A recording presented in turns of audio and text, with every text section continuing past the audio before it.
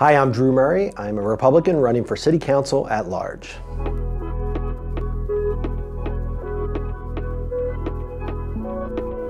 Okay, so I grew up on the main line, and I oftentimes go back to the main line. I will take the R5. Now, I don't know if I call that my favorite, because when I go to the Eagles game, I do take the Broadway line. So that's probably what I use the most, is the Broadway line down to the Eagles games. So I'm the president of the Friends of Cox Park. So I absolutely, without a doubt, have to say Cox Park, which is a block from my house, is my favorite green space in the city of Philadelphia, even though most of it is hardscape, but we'll call it green space. Okay, so I have two daughters, Scarlett and Alexandra. They are in their freshman year and 8th grade year. I have 4 cats. Now, we started out with 2, then we had our pandemic cat, like a lot of people had.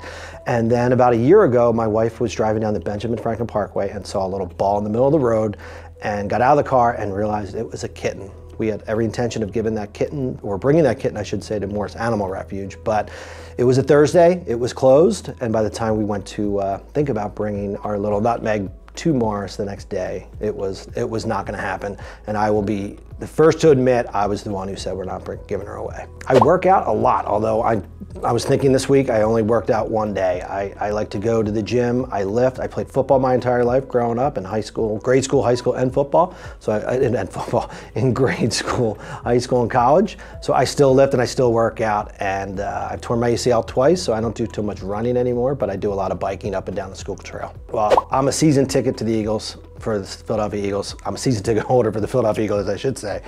So it's gotta be Swoop.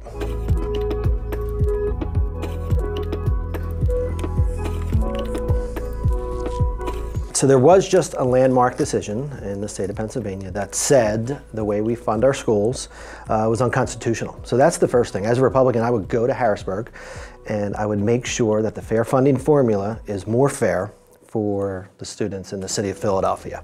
And that means also going backwards and seeing if there are additional funds that we can get for capital expenditures in order to get all of the asbestos out of our school. Now, I am also a believer in the charter school systems. So in order to make sure that our students are educated the best manner they can, it can't be by zip code, and charter schools helps ensure that by making sure every student, every parent has the ability to find a school that is best for them.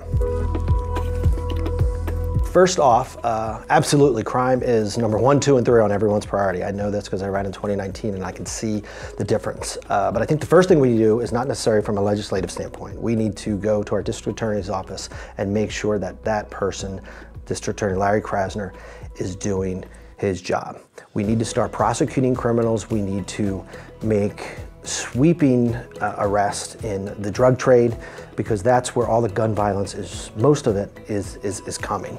From a legislative standpoint, there's not much we can do, honestly, from a gun standpoint. Everyone asks me, what am I going to do about gun control? That is, to be honest with you, that is a state issue. The city of Philadelphia does not have the ability to regulate our own guns. So from a legislative standpoint, it is really difficult.